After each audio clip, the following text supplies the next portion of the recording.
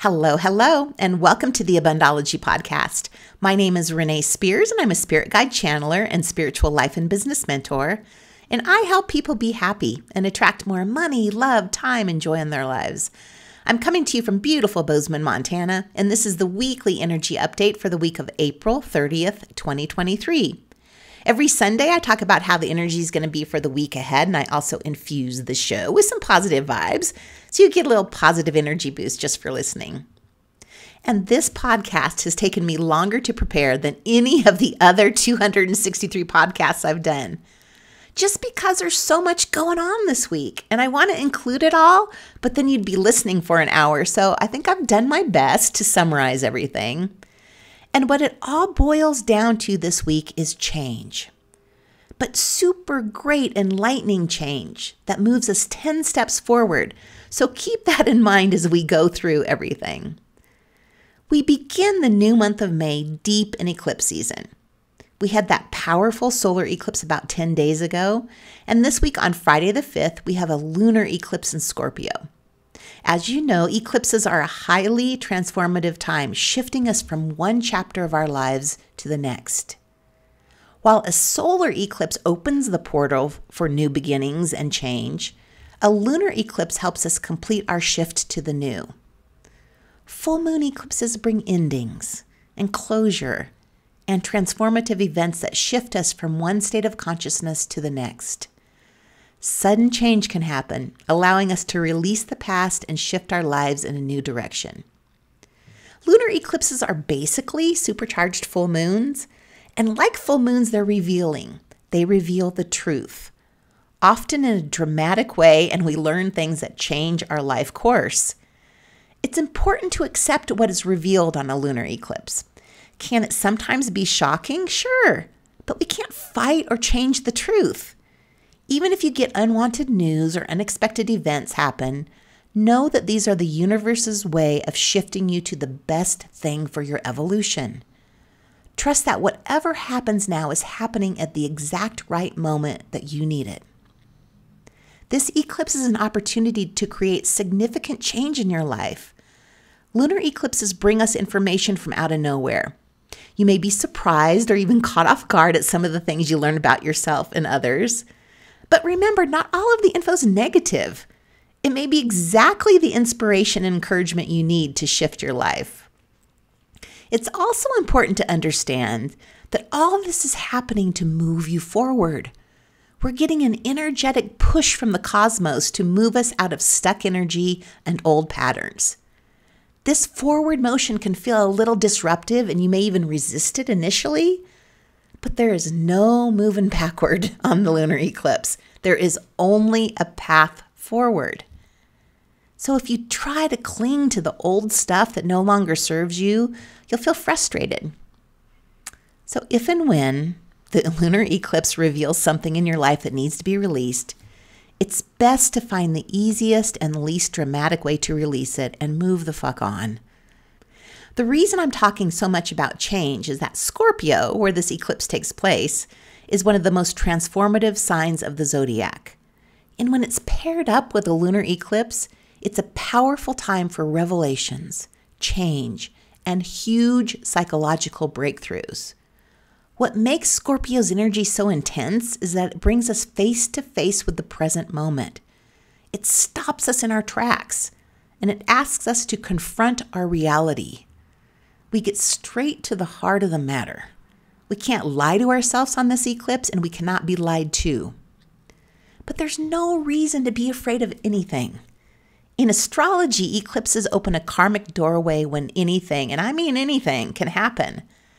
And this eclipse happens on our south node. So remember that the north node is all about our future, our destiny, and where we're going, while the south node represents the energetic baggage of our past. So we're releasing our baggage with this eclipse so that we can travel lighter on our journey forward. More good news is that it's happening in Scorpio, which gives us the strength to not only handle everything, but heal from it and turn it into wisdom. When you face your deepest fears, your triggers, your limiting beliefs, and your conditioned patterns, you cut the strings and you free yourself. You take control of your life and your behavior. This eclipse is our opportunity to step into our power. It's here to remind us of our power and point out where we are limiting ourselves. And it may show up in a couple of particular ways where we're not fully in our power. The first one is not being present. This is the time to look at what you do to avoid and distract yourself from being present. And there's so many ways we do this: TV, video games, focusing on work or money or relationships.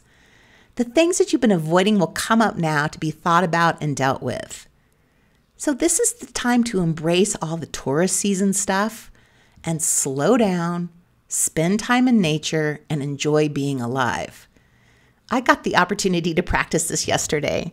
In a couple weeks, I'm launching a weekly spiritual practice to go along with the podcast. So my plan was to prepare for this by getting my podcast done early and recording a video for it yesterday.